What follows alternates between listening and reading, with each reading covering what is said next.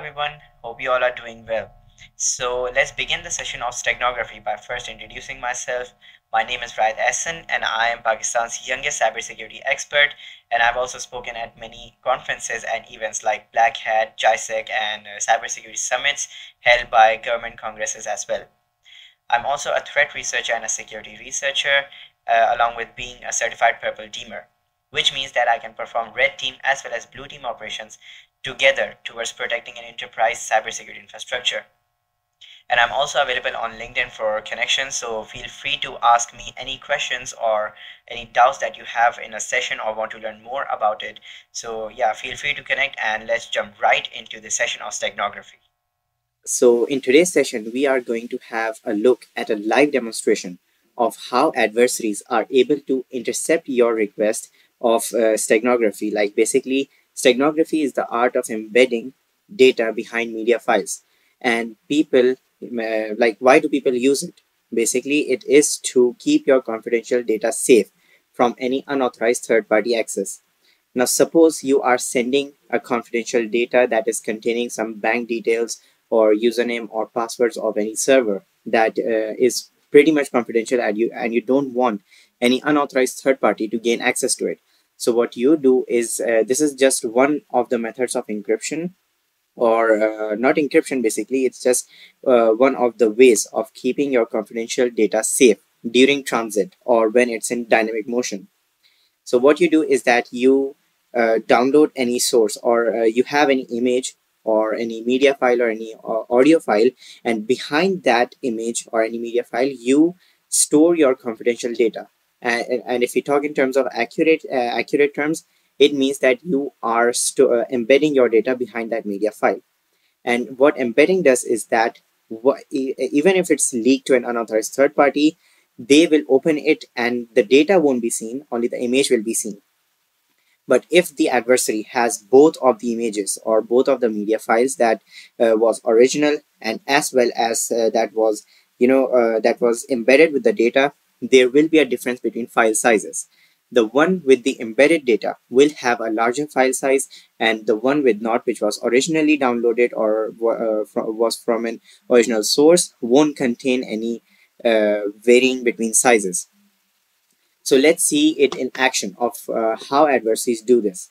Here I have the Kali Linux machine, and on this side we have our target, which we are going to hack.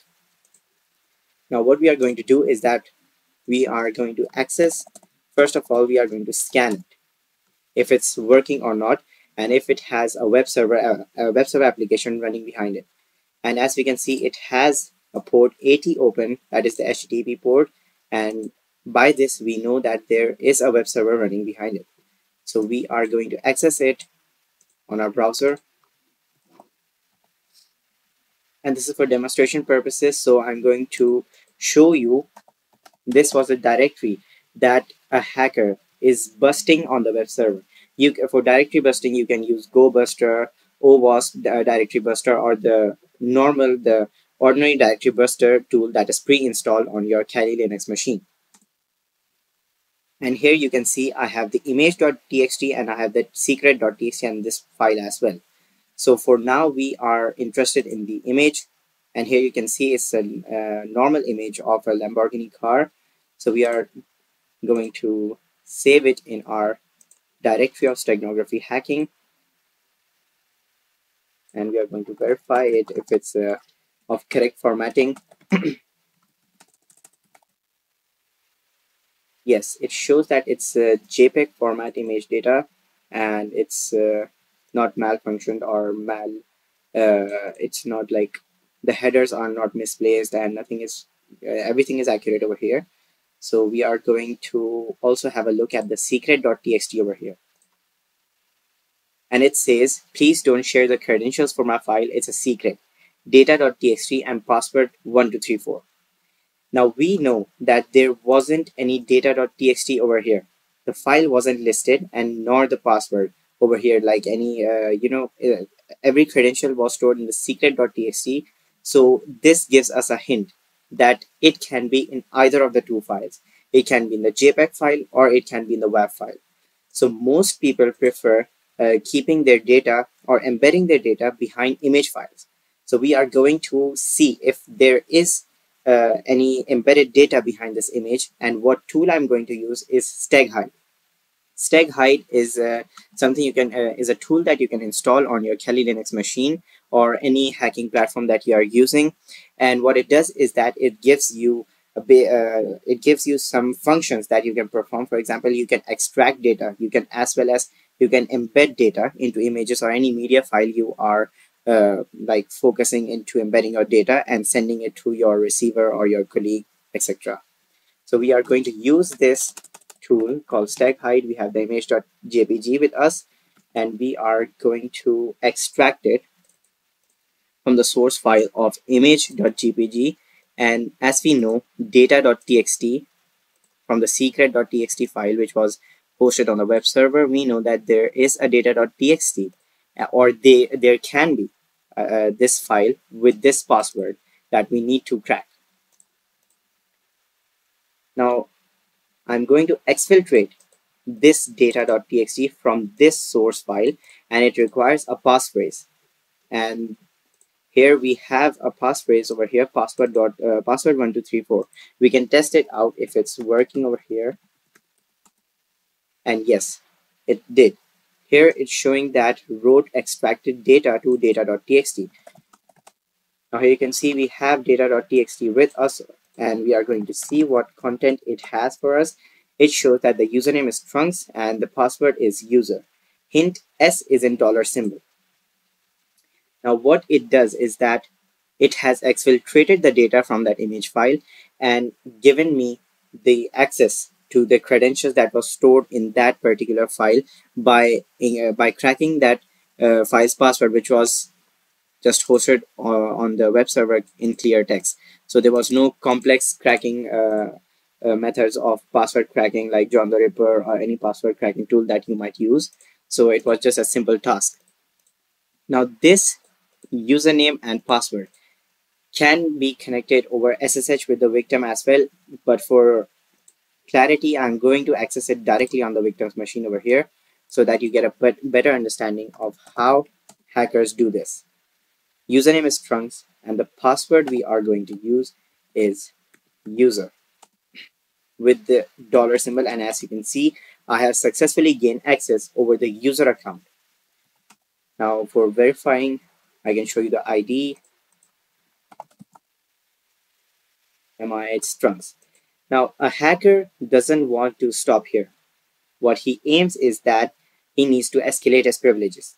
And from my perspective, my best practice is to see the bash history or the commanding history that the victim might have typed on his or her system or the server they are working on, because history might contain some juicy information. For example, you might have written your username or password, you might have logged in into some of the websites or any other system you might have connected to using RDP, SSH, FTP, any other protocol you're connecting, and that can show the hacker, the adversary, what usernames and password you might have used. So we are going to access the bash history over here, cat.bash history. Here we can see a Perl programming language command over here that shows the user has created a user called Tom, which has been assigned the root privileges, and it is stored in the etc/password directory, which and the password is password at the rate 973, which is again encrypted. So we are going to see if that user really exists, which has been assigned the root privileges. Now it's asking for the password of the user Tom. So we are going to use the password at the rate 973 in order to see if it really works. So I think I have written the password wrong. Password at the rate 973. Yes. So we are successfully inside the root privileging machine. Like I have escalated my privileges from user to root, and I am able to perform any administrator task on this Linux system. For example, I can verify who am I, and the ID is 0, which means I'm the administrator, and we can .txt. Hooray, you got root. So we have successfully escalated our privileges, and I have shown you a way, or the method of how hackers use steg height like tools in order to extract data that you might have embedded behind your media files for confidentiality purposes. And in this way, the confidentiality and the integrity and the availability of the data has been broken. Like the complete CIA triad has been broken by the adversary by just using this steganography cracking technique.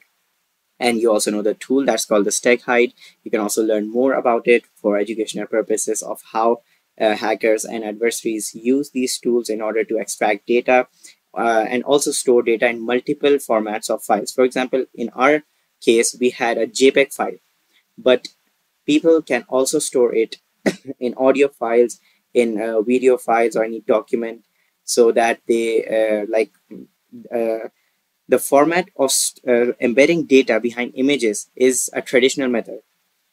Every hacker who ever sees these images will surely go in depth of it, will scan it, will analyze it in depth, will use these kinds of tools like steg height to see if any embedded data is there behind the file, behind the image file. But if you're using documents or audio files or any video files, that might not be like the hacker might not go into in-depth analyzation most of the times. So this was it for today's session of mine, and I hope you have a great day ahead and you got to learn some new techniques and insights on how hackers use steganography techniques in order to exfiltrate your confidential data and gain access to your system. So once again, thank you very much for joining my session, and I hope you have a great day ahead.